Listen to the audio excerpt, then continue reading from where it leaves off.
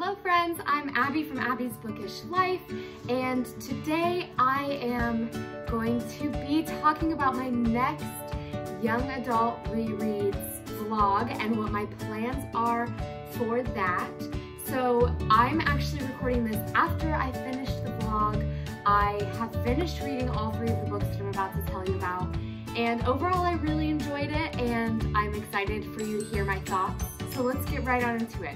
My plan for the month of July was to reread these three young adult novels, and that was Uglies by Scott Westerfeld, Pendragon the Merchant of Death by DJ McHale, and The Giver by Lois Lowry. Uglies is a pretty popular young adult dystopian novel that is set in a time kind of post-apocalyptic to our time now, when everybody, when they turn 16, is turned into a pretty, and before that you remain an ugly. So becoming a pretty means basically getting a surgery that makes you look exactly like everyone else. They don't look exactly the same, but essentially the point is to make it so that everybody is attractive and has the exact same skin color and features and all of that, so that there is no hate or discrimination. Now, of course, it's not a utopia like they try to make it seem in the book, so it is very interesting and takes a lot of twists and turns. When I was in middle school, I remember absolutely loving this book, and of course it has a main character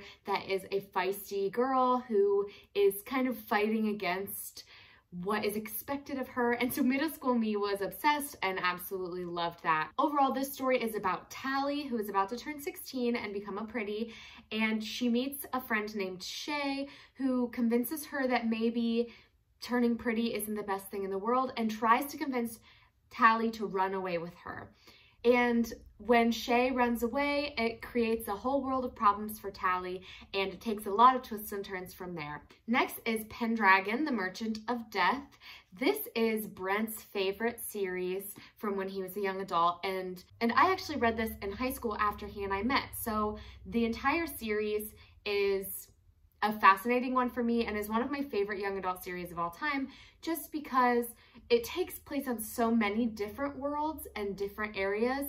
So it adds kind of a funky, like, fantastical element to each book. You never know what you're gonna get going into it. Now, the first book, The Merchant of Death, takes place on the territory of Denderon, and the book spends much of the time kind of discussing how the world works, why they're doing what they're doing, why Bobby was chosen to be the traveler between Second Earth and Denderon, and kind of setting you up for the entire series. And this book is set up a little differently as well, because it is essentially being told in the form of letters coming from Bobby to his friends Mark and Courtney on Second Earth, and then it goes back and forth between the letters and Mark and Courtney's reaction to the letters and living real time on Second Earth. And last but not least, The Giver by Lois Lowry. This I consider to be one of my all-time favorite books, probably in my top 10. It was such a foundational book for me growing up, and I've read it multiple times throughout the years.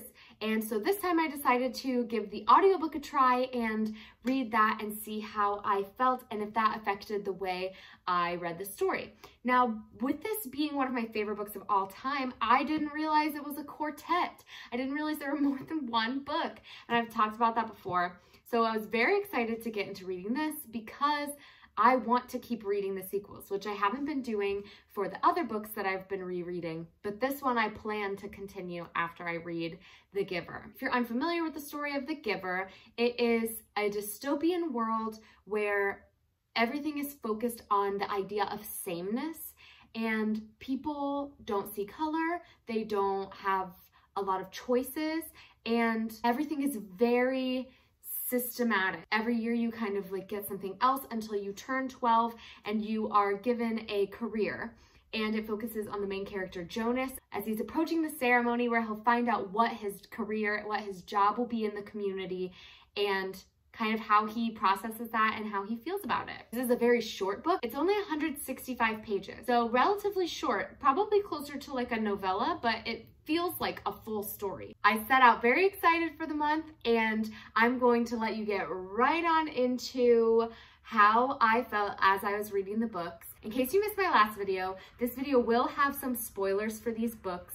If you don't want to see the spoilers, maybe read the books first and come back. For the most part, I'm going to be talking about the books freely, so come back maybe after you've read the books, or if you don't mind being spoiled, stick around, see how I feel, see my reactions. I don't know. It's a free world. Do what you want.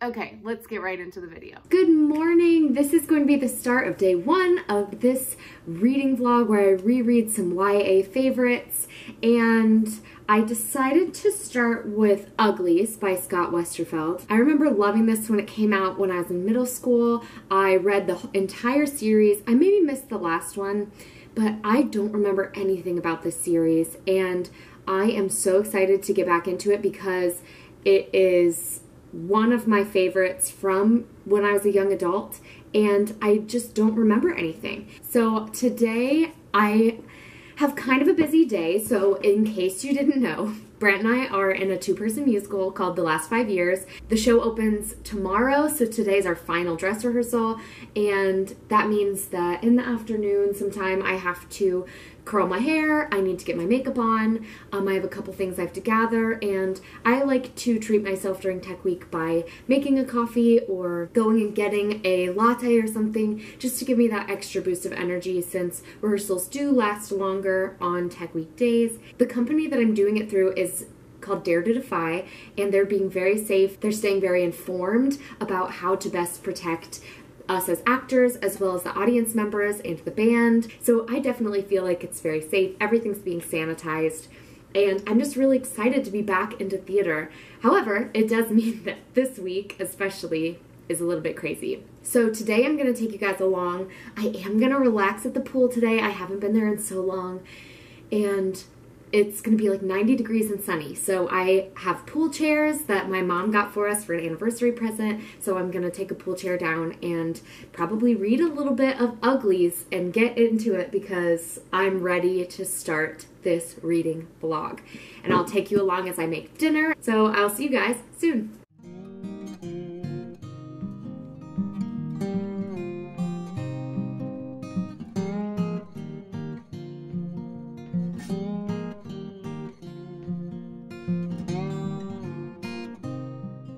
Okay, I am back.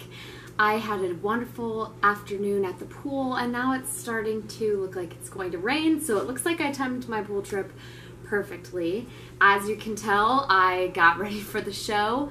It's about 4:30 right now, and so I'm about to start cooking dinner so that it can be ready at 5:30 when Brent gets home. But I'm updating you to say that I read the first 100 pages of Uglies, and I'm loving it. I'm hooked.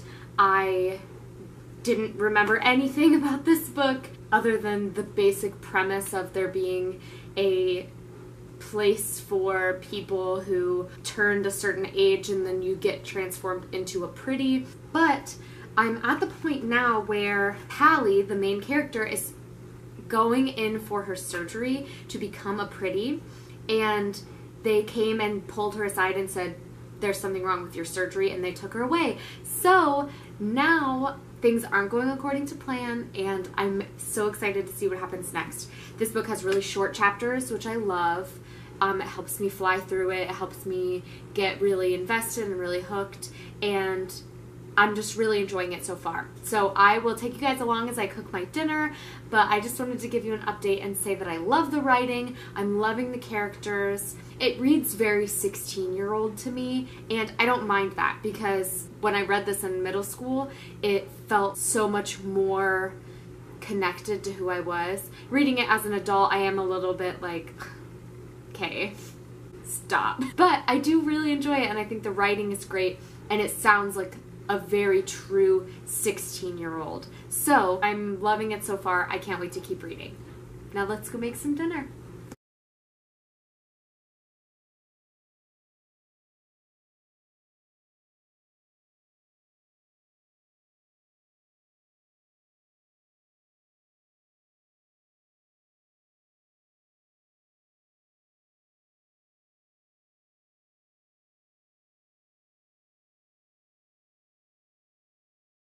Hello, we are back at it. Good morning.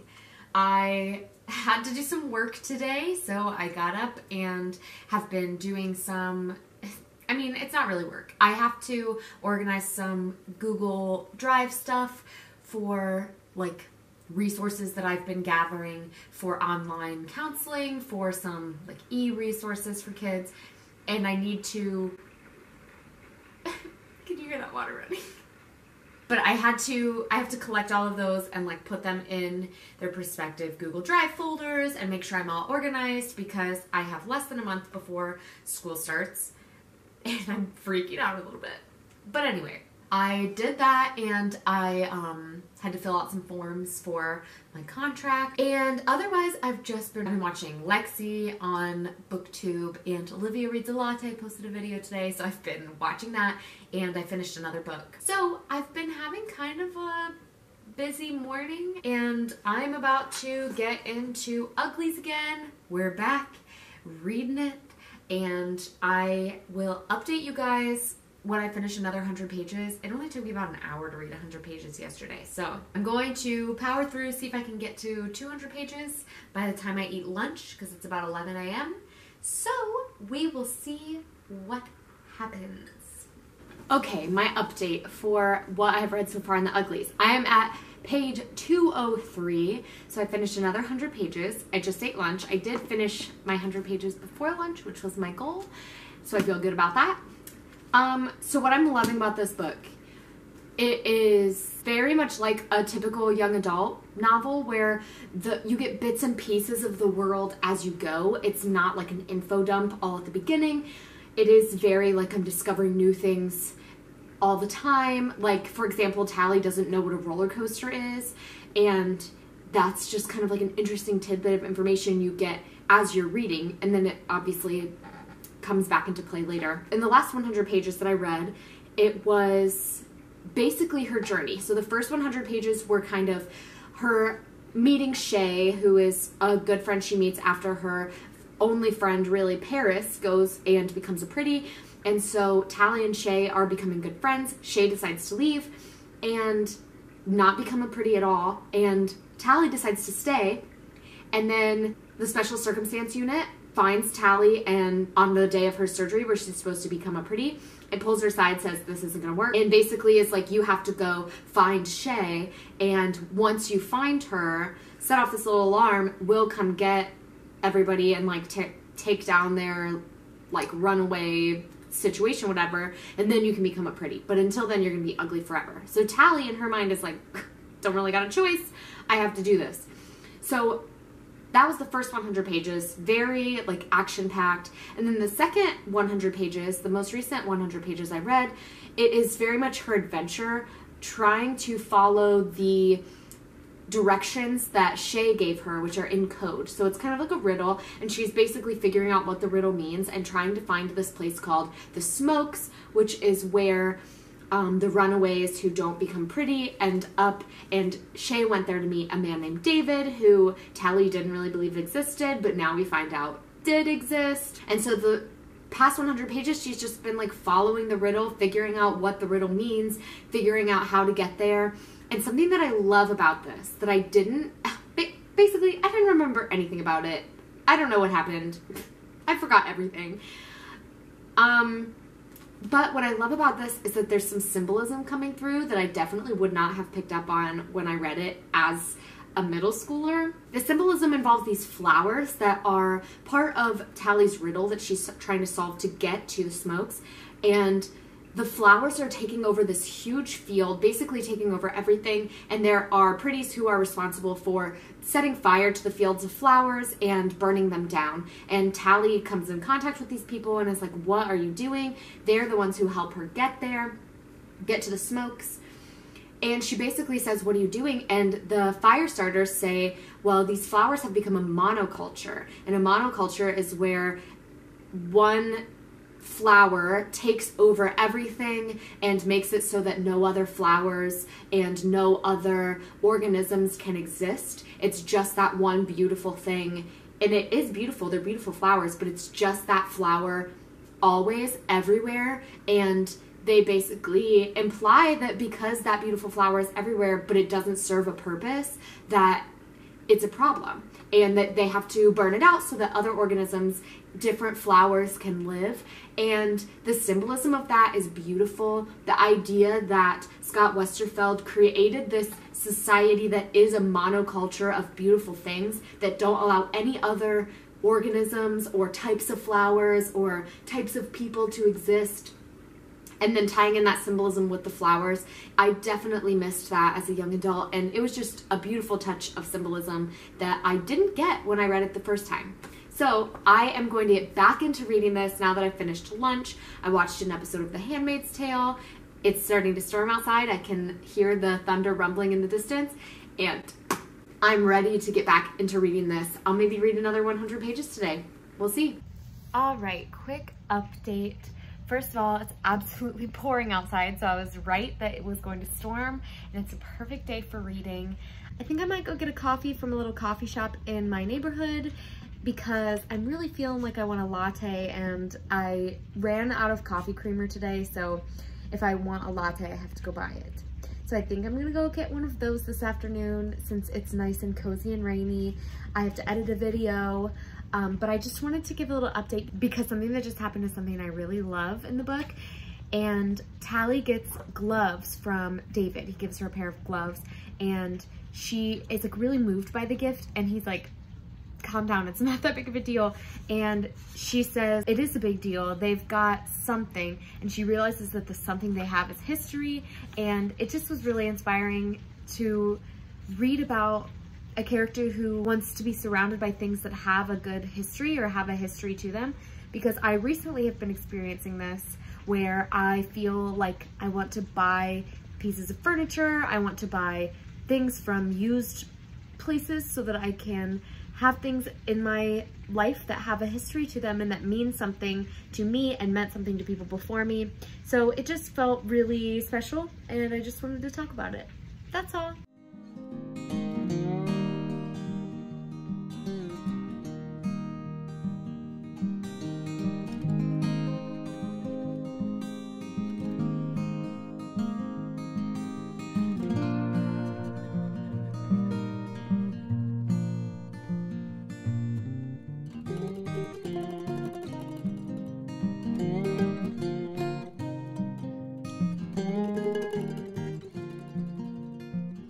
Okay, this will likely be my last update for the day because it is opening night of the show, so I will be busy. Basically for the next 30 minutes, I'm going to be frantically getting my stuff together and getting dinner ready so that as soon as Brent gets home, we can run out the door and go to our show because our call is a little bit earlier than it normally is. So I read 100 more pages of Uglies, and it got intense. It got real. So as I mentioned at the beginning, Tally's whole mission going into the book was she had to find Shay and the smoke and all of the people living in this runaway society in order to be turned pretty. While she's there during this last 100 pages, she decides that she doesn't want to go back and be turned pretty. She wants to stay here. She has found her best friend Shay. She meets this guy David, and she's like falling in love with him basically, and so she doesn't want to betray them. So she takes her pendant off that has a tracker in it, and instead of scanning it and telling the special circumstances where she is, she throws it in the fire.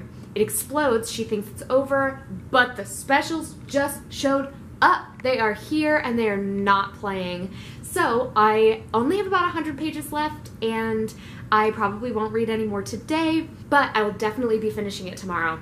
So this will likely be it for today, and I will see you guys tomorrow morning after opening night has ended. Good morning. Today is going to be a fun day. I'm going to get brunch with my friend Caitlin at a little cafe nearby, so I'm very excited for that. It's about 8 a.m. right now, so before I do that, I'm going to try to read a little bit of Uglies and see how far I can get before I have brunch. I'm about 100 pages away from the end, and things are getting intense, so I'm excited to get into it.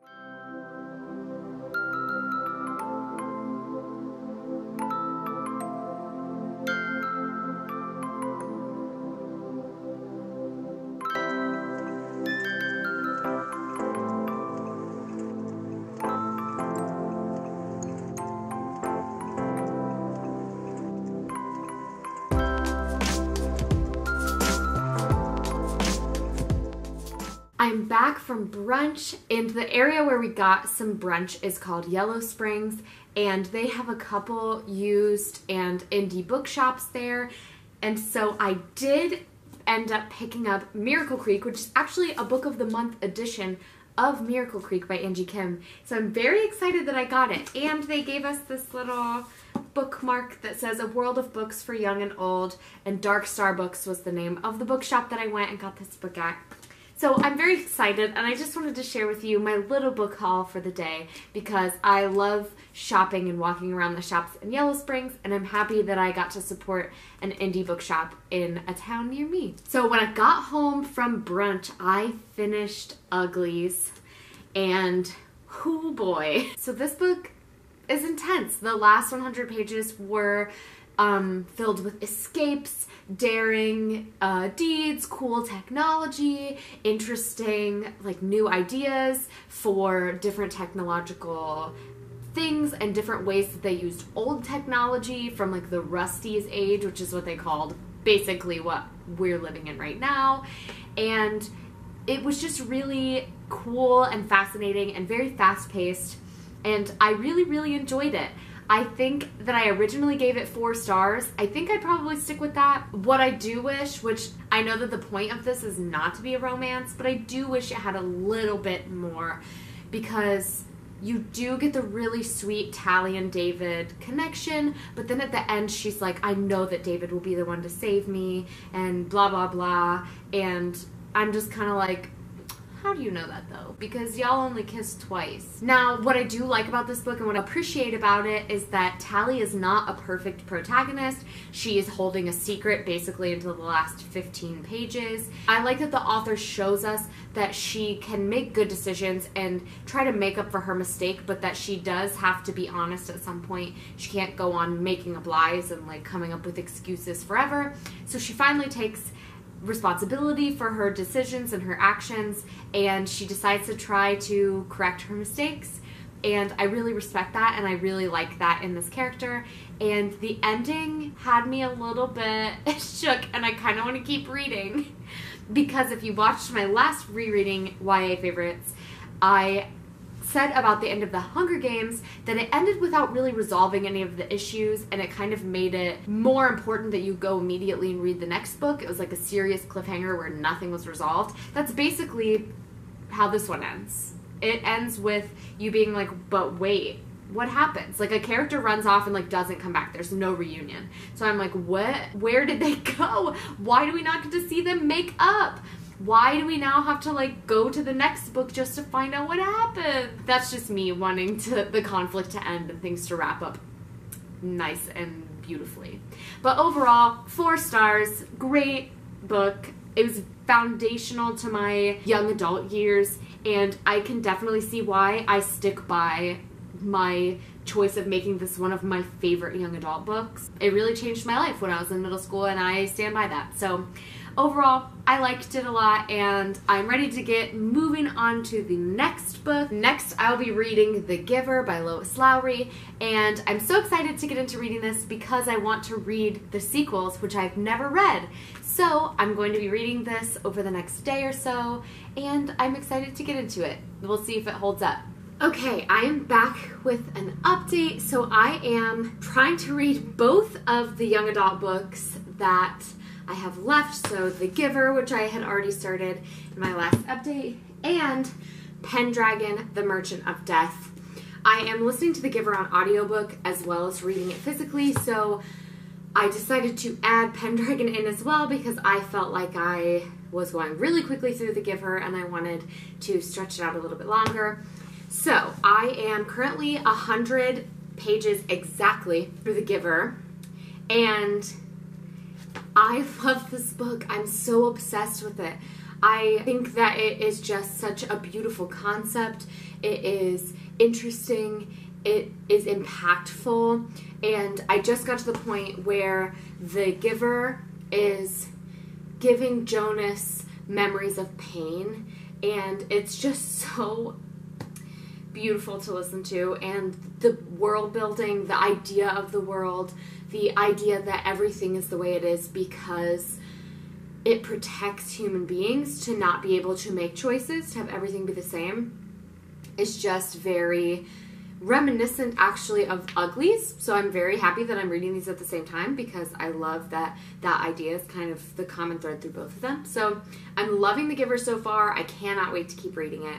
And the audiobook is pretty good. It has a score underneath it for a lot of the story, so it's really cool to have some music in there as well. I also just finished the first 100 pages of Pendragon, the Merchant of Death, which is the first book in the Pendragon series, and this book moved slower than I expected it to, but it's different from the other young adult fantasy books that I've been reading, so I'm really enjoying it, and it holds a special place in my heart. Like, I remember it fondly, and so I'm really excited to read it. What's interesting and different about this book is that it's told in two different perspectives. One that is in first person from Bobby's perspective, and then the second one is from his friends Mark and Courtney, and it's kind of a third person perspective for them.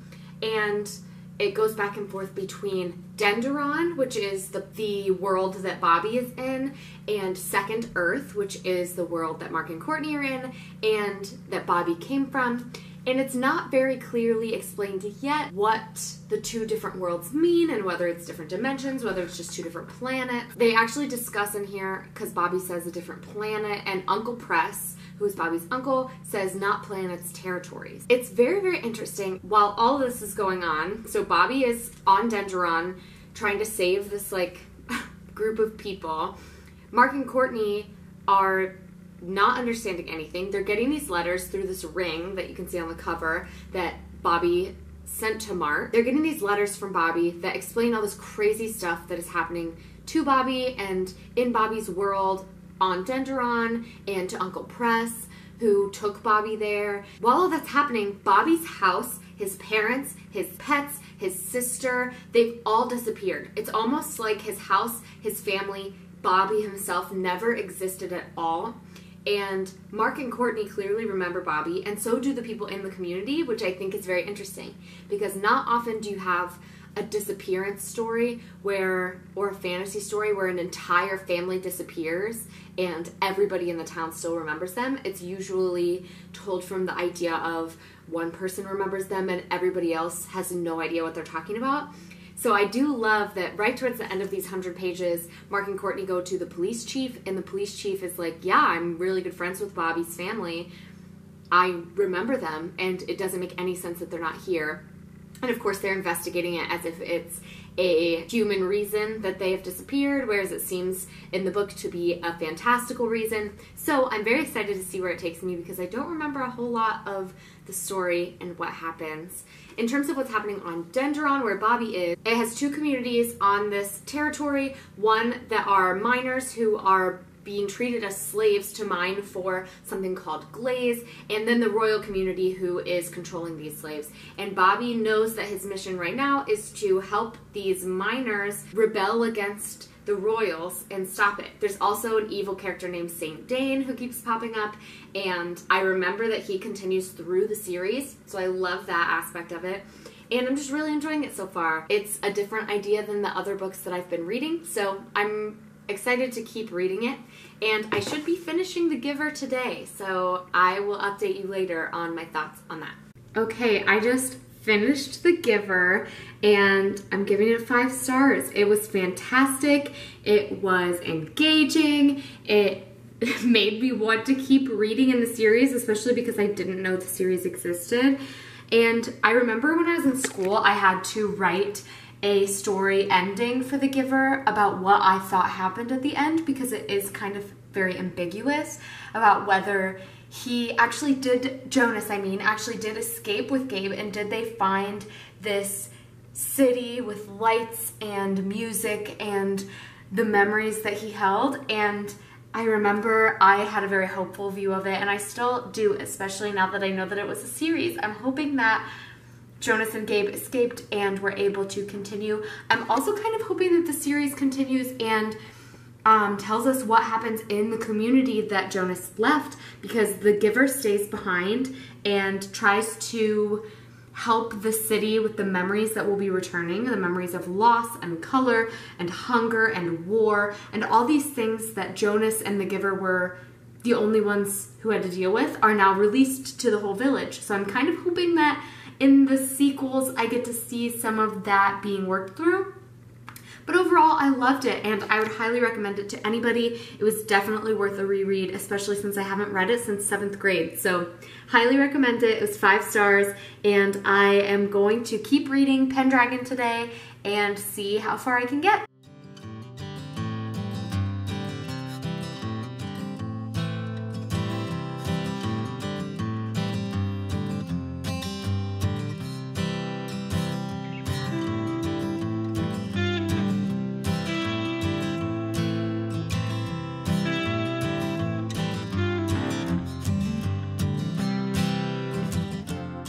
Okay, I have finished another 100 pages of Pendragon, and it has been a beautiful afternoon. The weather's perfect. Brent and I are house sitting, so we went to the zoo today, and now we are sitting out on the patio and just having a nice fire outside. You can see him, he's playing chess right now. And I'm reading my book and just really enjoying some time by the fire. I am really enjoying Pendragon. I was telling Brent that I appreciate that it's different from other like young adult fantasy books because most of the time the chosen one is like the outcast and the big hurdles that they're overcoming are like external hurdles. And Bobby in the book, his biggest hurdle is that he is popular and he is like coming from a very privileged place, and he's facing internal struggles where he's deciding that he needs to start caring more about other people than he cares about himself. And so I love that he's not like a perfect protagonist and he's not like an ideal person to be. As I was saying, I'm really enjoying the book, and the last 100 pages have been kind of Bobby having a wake-up call and seeing that he needs to start caring about other people and putting other people first and stop thinking about all the things that he's missing out on and that he can't have because he's been chosen as a traveler. He's still trying to figure out why all of this is happening and what he needs to do and what his plan should be. And so I'm really enjoying him discovering what it means to be a traveler and what all of these like sciencey things actually are and where he is and who these characters that he's helping are. So I'm really enjoying it. I'm about halfway through now, so I'm going to keep reading and see how I feel.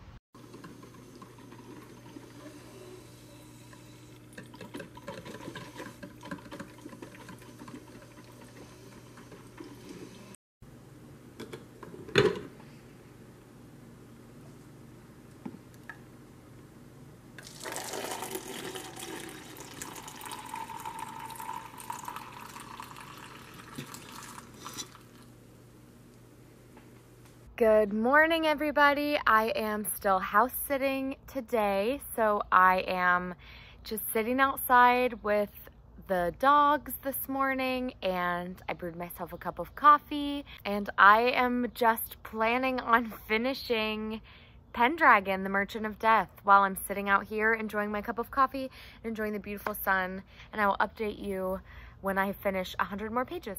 Okay. Update on Pendragon from what I'm reading so far. I am really enjoying it. It got really intense in the last 100 pages. The story has very much been about Bobby has had this transformation. He's decided that he's not a great person and he wants to figure out how to save his uncle and how to care about everybody else and this whole society above himself, and even though he's in danger, like how to prioritize saving them. And there have been a couple revelations. So Bobby learns that the reason he's a traveler and the reason travelers go to these different territories is that there's something called a turning point that every territory is about to face, and the travelers are responsible for making sure that the turning point, which is an event that will either turn the territory towards peace and prosperity, or it will be the thing that turns it towards chaos and will send all of Hala, which is like the universe as a whole, into eternal darkness. So Bobby learns this. He learns that the reason he's on Denderon is to make sure the turning point goes towards peace instead of chaos. However, what the turning point is not what Bobby thought it was. And so now he has to kind of like wrap his mind around this. And the biggest thing that happened in the last 100 pages that I think is really cool and is really interesting is that at the beginning of the book, Uncle Press, who is kind of like the head traveler from Second Earth, where Bobby's from, and is Bobby's uncle, told Bobby, you cannot take anything with you from your territory. You can only use what is available on that territory as part of your mission. You can never bring anything else. Well, Bobby didn't remember this and asked Mark and Courtney to bring him things and so that he could use them to save these people. They brought Bobby what he asked for, and now it's all kind of backfiring, and those items that he brought with him are what is being used to turn the turning point towards chaos. So it's kind of like he brought it on himself and he's bringing on like the chaos instead of the peace. And so he's grappling with that and trying to figure out how to make up for his mistakes now that he knows he's the one that made these mistakes and he's the reason that this is happening in the first place. I'm only about 75 pages away from the end, so I can't wait. I will say there's something that I feel like needs to be addressed. The fact that the book is a little bit dated in terms of fat shaming. The weight difference between the Malago people and the Benduran people are being used to demonstrate a difference in resources. And so the Benduran people and the leader of the Benduran people especially is described as being so overweight and having all this access to food and resources, whereas the Malago people are very underfed, very skinny, like they're starving, like they're lacking the resources they need to survive. And so the weight is being used kind of as a device for that, to show the Benduran people have all these resources and are not sharing them, and that's why the Malago people are, I mean, it's not the only reason, but food is one of the reasons, and lack of resources are one of the reasons that the Malago people want to revolt. So I understand that. The reason it's dated is just the way that the people in the book who have access to resources and are overweight, they're just described so gruesomely, and it just felt very fat shamey. And so I felt like I wanted to put that out there. There are a couple fat shaming moments where I was a little like, oh, that's a little dated and wouldn't be acceptable in books written today. I will say that that plot device is not used in the other Pendragon books. I think there are 10 in the series, and this is the only book where resources in terms of food and like weight differences are used as a plot device. So you can keep that in mind, make whatever judgment you will, but I thought it was important to bring it up. So I'm going to finish this book because I have 75 pages left and get back to you when I'm done.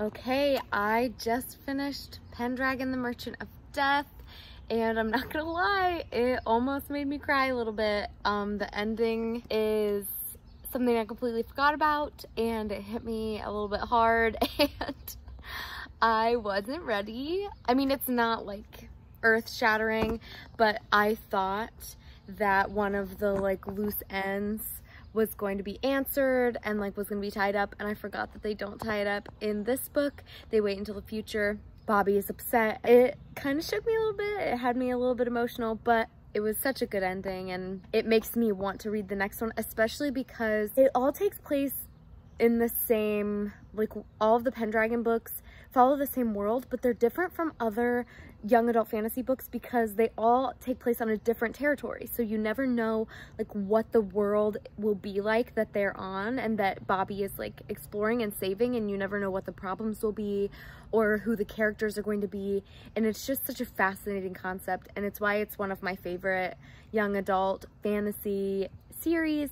I'm so happy I reread it. It's Brent's favorite series of all time, so it's special to both of us to read it and experience it again. Overall, I haven't decided on my rating for The Merchant of Death.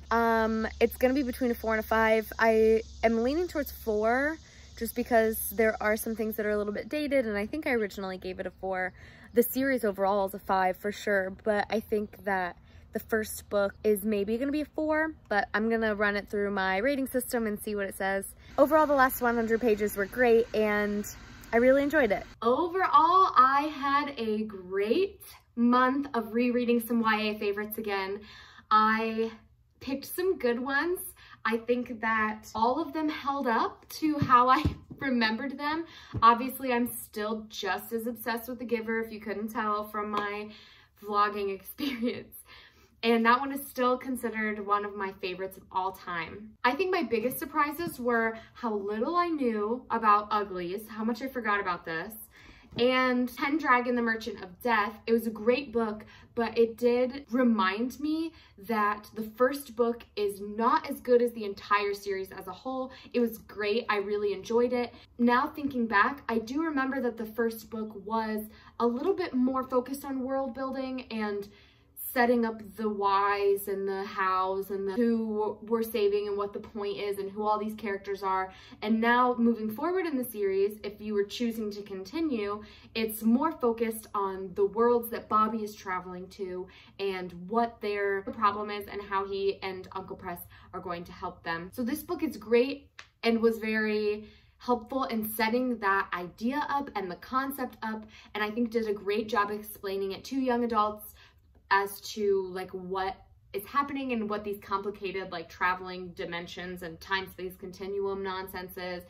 It was very clear in that, and I think that the rest of the series as a whole is fantastic in terms of exploring the different worlds and letting you see all these different ideas come to life. And The Giver just blew me away, always.